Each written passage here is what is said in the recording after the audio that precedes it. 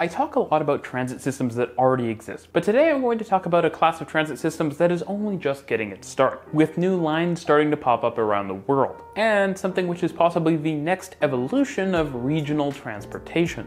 Such systems could be particularly relevant to us in North America and even places in Asia where there aren't strong regional transit networks already. Perhaps the best example of such a system that can and should be replicated around the world is the RRTS in Delhi, a shockingly large project you've probably never heard of. Welcome back to RM Transit, let's dive into it.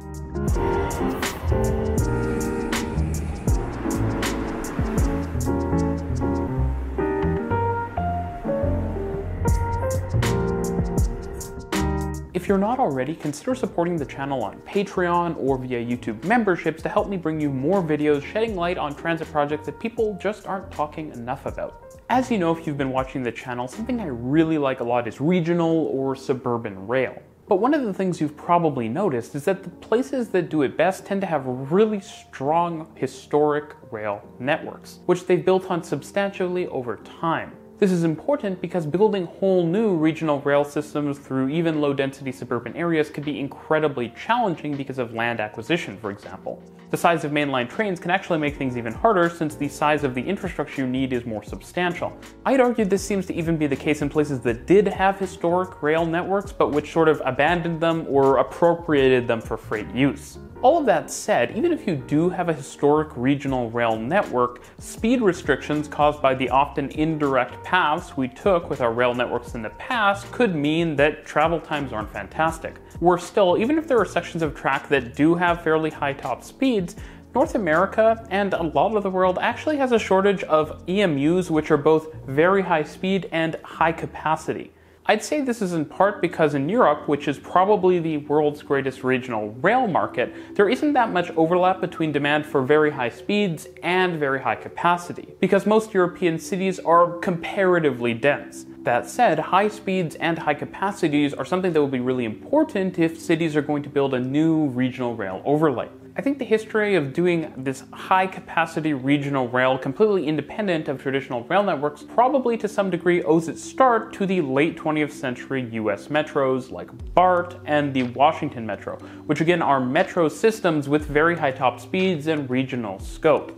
I've talked about a few of them in previous explained episodes. As it turns out, a fair number of Chinese cities have actually taken this model and expanded on it, entirely new lines with high-speed trains that can serve regional demand. At the same time, sometimes sharing infrastructure with local metro services. This can be useful when your development patterns don't necessarily follow your rail network, as is the case again in many places around the world. I talked about another similar project that maybe makes its regional high-speed nature a bit more clear in Seoul's Great Train Express project, or GTX. This project actually has similar specifications to those projects in China. This video isn't about the GTX though, it's about Delhi, a city whose metro network will definitely be getting explained later this year, so make sure you're subscribed for that. If you have good footage of the system or are willing to maybe shoot some, send me an email down below. Now, I've talked about the Delhi Metro and the various metro systems India is building in a previous video, and I feel that this project kind of shares a similar attribute in that there's a lot of stuff going on and there isn't much news coverage of it, which is really unfortunate because it's quite impressive.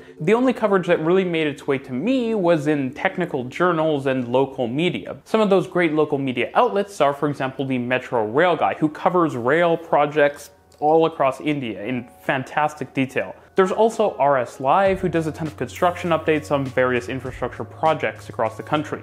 I'll link both their stuff down below. Now, out of the gate, the RRTS feels really reminiscent of the GTX. It will have very few stations on its initial first line with an 80-kilometer route that only has 14 stations, for an average station spacing of around 5 kilometers. It'll also have a very high design speed at 180 kilometers per hour, with trains actually operating at 160 kilometers per hour, both well above what you see on traditional regional rail systems, and even higher than those systems because of the straight alignments and wide station spacings, which bring that average speed much higher. Maybe this isn't all that surprising given some Korean companies have actually been involved in the project, as with a lot of the metro projects in India. That said, the RRTS has some distinct differences from the GTX. For example, a lot of the GTX project is underground, and deep underground, while the RRTS is utilizing a lot of elevated viaducts, not so different from what you would see on a modern elevated metro.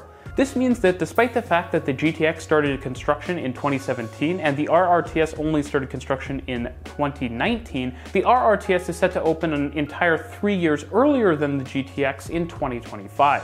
I should also note that, like the GTX, there are 2 other lines rapidly advancing in the system, which will all connect at Sarai Kale Khan, southeast of Delhi's center. These lines will travel to the north, while another one will travel to the southwest, and the specifications at least should be intercompatible between the various lines. Beyond this, there are also plans for several more lines which might form their own independent network with another interchange point. Now, you come here for the technical details, and so here they are. The system will utilize ETCS Level 2. You can learn more about ETCS in my signaling video I did with Tyson Moore. I really wish this technology would come to Canada. The rolling stock on this line is one of the most interesting parts. Not only does it look like the best rolling stock I've seen in India, but it also looks far better than the rolling stock for these other express rail lines I've mentioned. It looks great. It's going to be manufactured by Alstom, who, to be fair, does have a lot of great designs, and will be manufactured right in India, as with, say, the REM trains. Now, as it turns out, the fleet as a whole is divided into 2 classes. You have express trains and local trains. This project has been combined in a pretty smart way to provide local service within that city as well. Essentially, the portion of the line that travels through the city will have some additional local stations that will be bypassed, likely using passing loops by the express trains. There will be a shorter version of the trains used on the main portion of the line, at 3 cars long, which will serve these local stops as well as the combined RRTS and local metro stops. This will form the first line of Meerut's metro system, but what's perhaps even more interesting is that this is a really good opportunity for cities which are adjacent to Delhi to kind of form their first metro line, which they can build off of with new lines, but which will allow some level of through running from their metro systems into Delhi's, which I think is actually really cool. It kind of reminds me of Tokyo. It's also worth pointing out that since some of the capacity on the RRTS will be used by these local trains, perhaps we could see a branch in the line in the future to serve another outlying city, which would use its trunk capacity a bit more efficiently. What's also important to mention, if you are wondering the system could be very successful, 6-car trains doesn't sound like a lot, is that stations are built for at least 9-car trains in the future to allow for a lot more capacity. Now, as you might expect, this line does not through operate onto the Delhi Metro, which is its own fully independent system that's already quite substantial, but what it does have is an additional connection to the Pink Line beyond the one I already mentioned, and 3 connections to the Blue Line. The service will take an hour from end to end, which given the 80-kilometer length of the line is quite impressive, given that there are station stops to be made, 14 as I mentioned before. Now, the question to ask is, what differentiates the RRTS from a more traditional regional rail system, or maybe something like a regional metro like the REM? Well, compared to traditional regional rail, you'll have a lot more modern features from day one, as well as a design that's optimized for easier construction. That's things like platform screen doors, as well as lighter trains, which are able to be carried by modest elevated viaducts. This could be a really interesting option for places with a lot of highways, like North America. I should also mention that the stations are actually going to include business class lounges as well as other amenities, making this feel like a true regional transportation system with stations that will become significant destinations in their own right.